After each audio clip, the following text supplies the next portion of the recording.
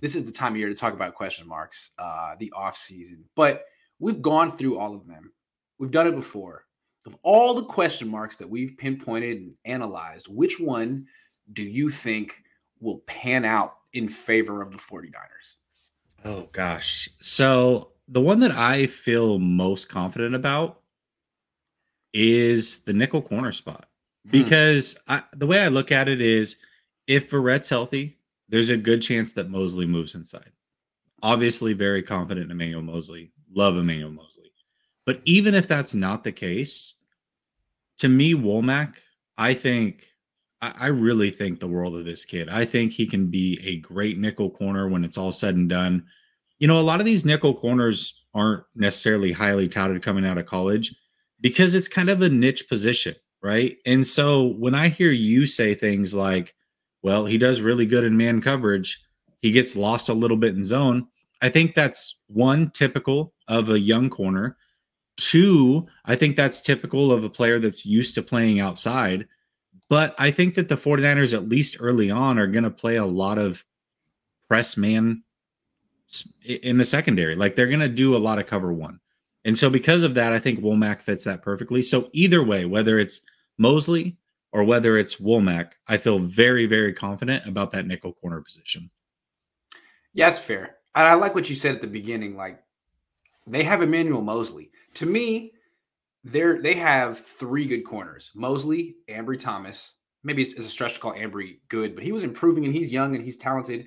And also Emmanuel Mosley, excuse me, and also Travarius Ward. So if Womack isn't ready and Lenore isn't good enough, they can eventually D'Amico eventually can get his best three corners on the field. So that shouldn't be an issue. I just wonder how long it'll take for him to put Mosley in the slot if he needs to. I'm with you, but I'm going to stay on defense because to me, no matter what happens on the defense, they're a top 5 defense. Yeah. So, like, let's talk about the nose tackle spot. Everyone's saying, well, so much depends on Javon Kinlaw this year. In retrospect, like, if it ain't him, it'll be Hassan Ridgeway, probably. Yeah, I agree. I like Kasarik likes Ridgeway. Ridgeway seems like he's probably, I mean, he's not going to be as good as DJ Jones, but he'll probably be able to stop the run. And that's all they really need from that nose tackle spot. They don't need pass rush from that spot. So I'm not really concerned about that spot either. Though, I mean, actually, the biggest concern I have on defense is strong safety. Yeah, I agree with you. And that one I'm not confident in. Nose tackle, but they are all in with Talanoa at strong safety. And if it ain't him, then it ain't nobody. So I'm curious on that one. Yeah, I'm very curious on that one. The one thing that I will say, the saving grace for that position is, first of all, Jimmy Ward has to stay healthy. That's one. But two, if they are going to do what I expect that they're going to do, which is a lot of cover one, a lot of press man, that means that Hufanga, if he is the starter, gets to play in the box, which he is very comfortable there. And he shows a lot of instinct there. So the speed, the cover two stuff, the things that maybe Tart was expected to do, you wouldn't necessarily expect Hufanga to do. But I agree. I still have a lot of question marks.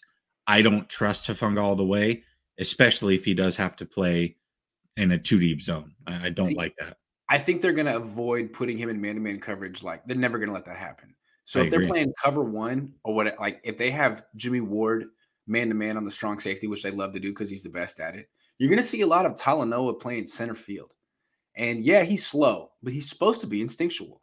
So let's see him make some plays, man. Like, you got the whole field in front of you. You can use your instincts. You can see things, make some plays.